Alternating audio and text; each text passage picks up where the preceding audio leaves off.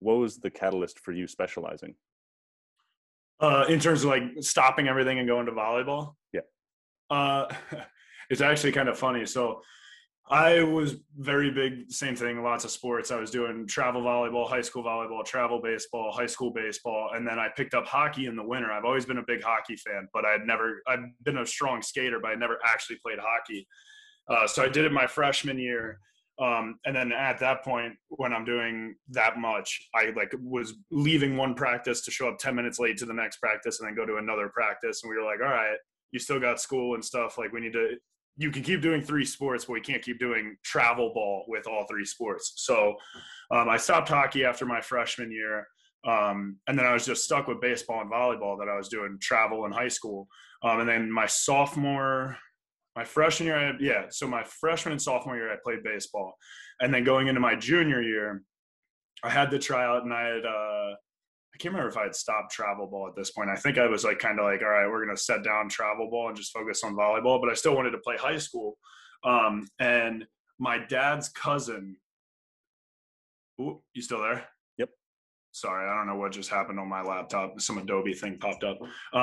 So my dad's cousin, who they were close, and I didn't even know he was my cousin until I was already at the high school. He taught there, and he was the coach of baseball. He just got the head coaching job when I was trying out this junior year, and he actually cut me. My dad's cousin cut me from the team, and I was like, yeah, and I was like, I wasn't mad. Like, we've always been very much so like the family, like that means nothing. Like, just because he's my cousin, no shot is he putting me on the team. Like, he's just taking who's better. But I knew, like, I was like, I'm just as good as these other pitchers. Like, I should be on the team.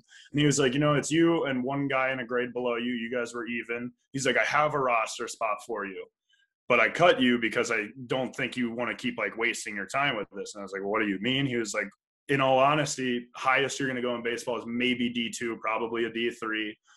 He was like, in volleyball, you have a lot more like hope and a lot more following. And you're like, he was just like, it's kind of what your bread and butter has become. He is like, I'm just giving you the option to like really focus in on that. And then I was like, all right. And like, I was never going to be like, okay, no, I still want to be rostered. Like, I was on the cut list. It was posted as me on the cut list. If I show up first day of practice, that doesn't look good. And I kind of just my own like mentality. I don't want that. Like, I want it to be a very clear cut, like you earn the spot.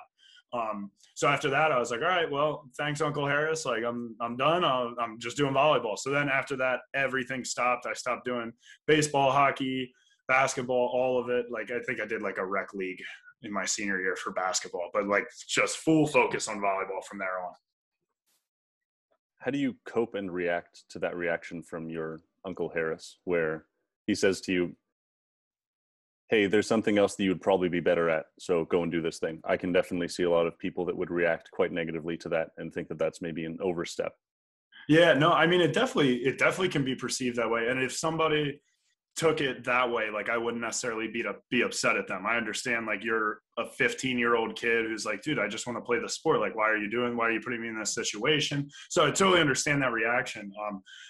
I was raised in a like military household. Everybody on my father's side, aunts, uncles, every single one was in the military. My dad was in the Marine Corps. So it was always a very like, not harsh bringing up, but like, there was no like sugarcoating. There was no prizes for second place. Like, it was all from the time I was like 7, I was always given it very straight and very honest, where it's like, hey, you suck at hitting. You're going to bunt every time because you can't hit for shit. Until you can figure out how to hit, you're not playing. Like, I mean, he was my brother's 8th grade basketball coach, and my brother rode the pine. He never played because he just wasn't good. Mm-hmm. So we were always kind of raised that way, where it's like, if you earn the spot or if you do this, you get it. So, and I knew where I was in baseball. I knew he was right. D3 was probably going to be my highest, which no hate to D3. I'm sure I would have had a great time if I had done it. But I really took it like not even with a grain of salt. If anything, I was just like really like motivated to work in volleyball now, because I was like, at that point, I was like, now I'm like one of the few guys who is only focusing in on one sport that was a multi-sport athlete. So now I was like, in my head, I was like, boom, I'm a college athlete now, like time to start training like one. And that's all it was. So it takes a lot for people or for something to happen or somebody to do something to me to like make me really angry at them or like feel bad for myself, just because the way I was raised was so aggressively competitive.